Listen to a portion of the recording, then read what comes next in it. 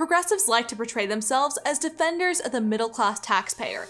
So why are they trying to send well-compensated dentists, doctors, and lawyers six-figure checks? That's what happened when $5.8 billion in student loan debt was erased by the Biden administration.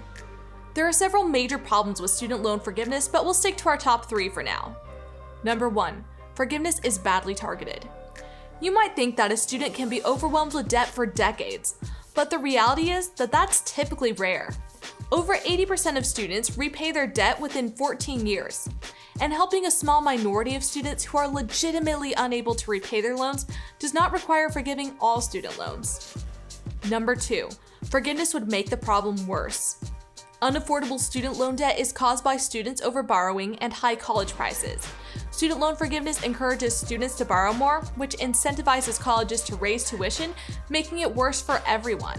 Number 3, student loan forgiveness is unfair. Student loan forgiveness is nothing more than socialism for the rich, in which upper-income households who owe the most in student loans receive a subsidy paid by the blue-collar, low-income worker. It burdens many Americans who did not borrow to afford tuition, already repaid their student loans, sacrificed to pay their child's college, and is unfair to many more.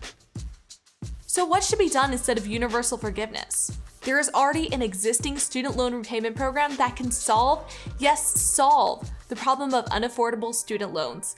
It's called the Revised Pay-As-You-Earn Repayment Plan. Under Repay, students pay 10% of their discretionary income, ensuring that payments are always affordable. And if someone loses their job, their loan payment drops to 0. When they start working again, their loan payments resume and are based on their new salary. And any remaining balance after 20 to 25 years of repayment is forgiven. Making Repay the default student loan repayment program for all students is a golden opportunity to solve the student loan crisis, help struggling students, advance rational public policy, and do it all without sending six-figure checks to dentists, medical doctors, and lawyers. To learn more about the issue, visit texaspolicy.com. We'll see you next time.